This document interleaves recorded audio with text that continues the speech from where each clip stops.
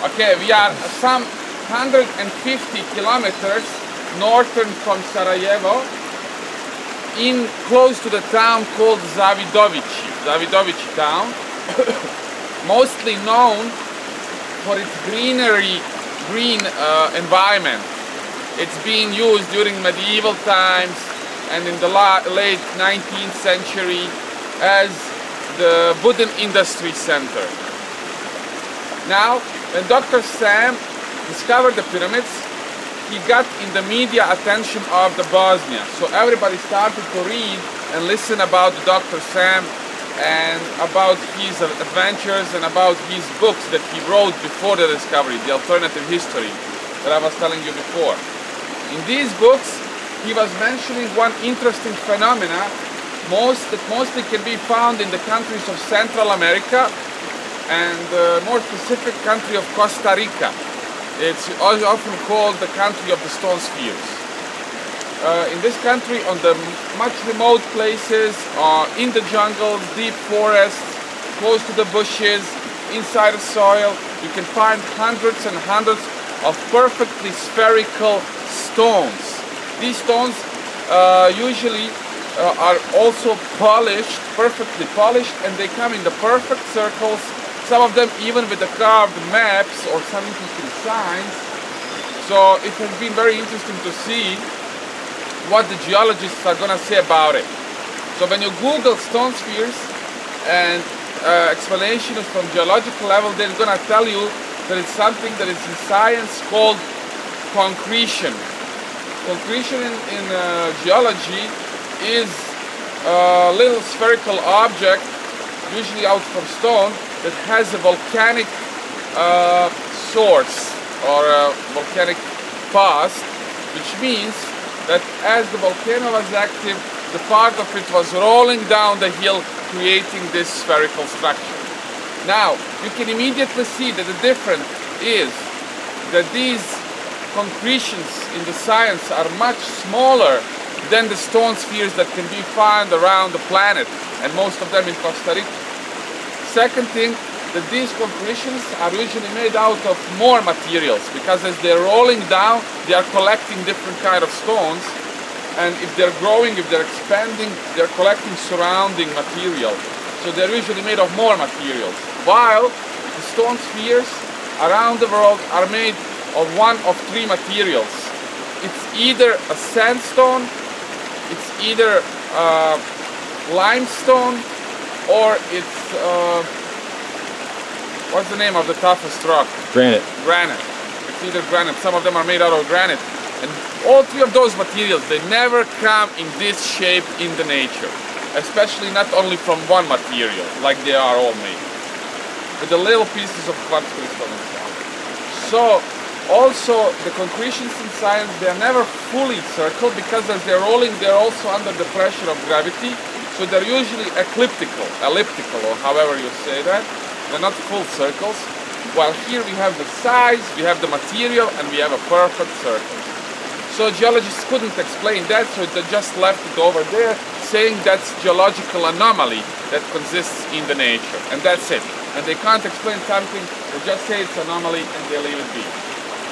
So Sam was writing about it, and when the local people saw that in his books, they started reporting him that the Bosnia is also a country of the stone spheres.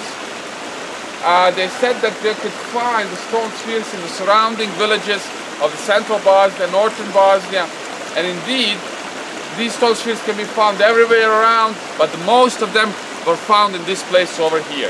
This guy over here, you're not gonna meet him, he's at work. He invited us to check this place, and we found 26 perfect stone spheres, and many of them broken in pieces.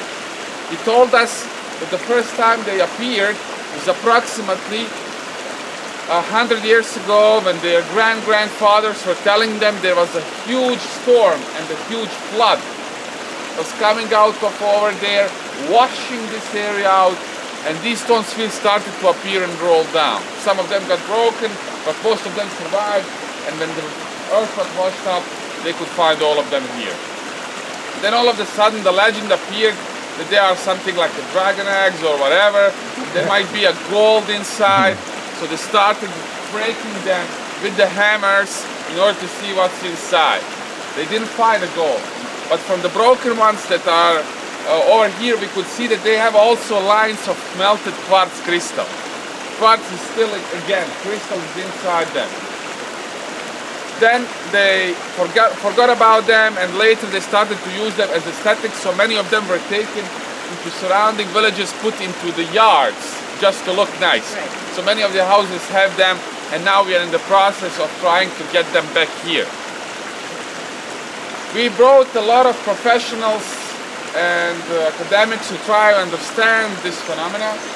What we realized with measuring very specific instruments is that all of them have some sort of vibration, which is different than the vibration of the environment, of the locals, of the normal stones, natural stones. Every single one of them has a vibration, and as every single man has the difference with his fingerprint, also every single stone sphere has a different vibration for itself. They all vibrate on a similar frequency, but in the details, when you go to details, they all are different with minor little difference. So we try to understand them as the remainings of the ancient civilizations, of the megalithic civilization that once was living here, and the most probably on their original location, because obviously this is not the original location. On the original location, they were above the underground water, so this water was passing underneath them. And we already were mentioning how underground water can produce this kind of energy or electromagnetic energy, and once it's sent to the surface, you can block it with some structures that can enhance this energy. Most probably, these stone spheres were once above the underground water flow in a specific formation, taking the underground energy, the energy from underground water, and kind of this specific formation, they were enhancing each other, creating a powerful vortex, creating a powerful electromagnetic field that could be used for different things. Some authors are saying that the people of the past had the much advanced technology. It could be something like a power station for whatever they were using for transport or for themselves. It could be pointed on a specific points of the planet Earth, like some sort of geopuncture areas. It could be used for something else, but obviously what we are speaking about is remainings of artificial intelligence that was present here in this area and all around the world thousands of years ago. These structures and others around the planet are actually pointing us that sometimes in the past there was one global civilization that was connecting and connected very well. They were sharing their knowledge, they were sharing the information, and they were sharing the energy. It was a global civilization, and that is the reason why can we find the traces that are following the same origins of thousands of years ago, thousands of kilometers from each other on the planet of Earth. Could we call it the civilization of Atlantis or something that predates Atlantis or whatever that was destroyed? We still don't know. Dr. Sam is mentioning 3 eras that we went thousands of years ago. One is 100,000 years ago, one is 70,000 years ago, and one is 25,000 years ago. That's when the ice ages were beginning on the planet. These 3 epochs, and on the beginning of each other is actually when we were getting into very destructive wars, because one part of the civilization wanted to focus on developing the weapons, while other ones was trying to get involved with the nature, and they were focused more on our spiritual evolution. So what I encourage you to do is to try and touch, at least be in contact with as many of these stone spheres as is possible, or at least if you can't walk too much, stay close to one of them. There are stone spheres approximately 20-30 meters down this flow, and 30 meters up when you see the bridge. if someone's gonna go through the stream. When you see the bridge, that's where the last stone sphere is. Don't go above the bridge because there are no. But some of the biggest are over there and some of the prettiest are over there. So maybe take some time, check them out, take a little walk, enjoying this beautiful energy of this magical forest that we are right now. You can feel some ancient vibes here as well. And also try to touch some of them to feel the vibration. Because the vibration, the ancient vibrations and the ancient frequencies are perfect for our meditation. Because as we taste the food that we didn't try since our childhood, and it gets us back in time, you know, it's so nostalgic. So as these vibrations are doing the same. When we are in the environment without artificial sounds, without airplanes, cars, when we can only hear the water and when we can only see the greenery, when we can only feel these vibrations, we are actually having ourselves the environment, the exact same environment that our ancestors had. Because today we are too much surrounded with artificial stuff that we can't see what they were seeing. In this kind of place, you only see and you only feel what they felt.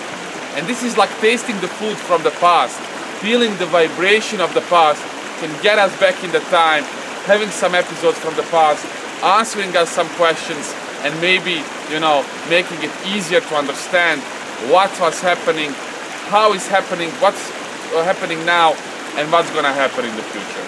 This should be the aim of the meditation. Get back in time to understand and ask some questions. If there are some questions for me, I will be glad to answer. If not, take a time, maybe some half an hour, and then later come up there to have a lunch, and after the lunch, have some free time again if you want. So enjoy this place today. Okay? Thank you. It's a good metaphor. Awesome. About, you know, tasting food from childhood and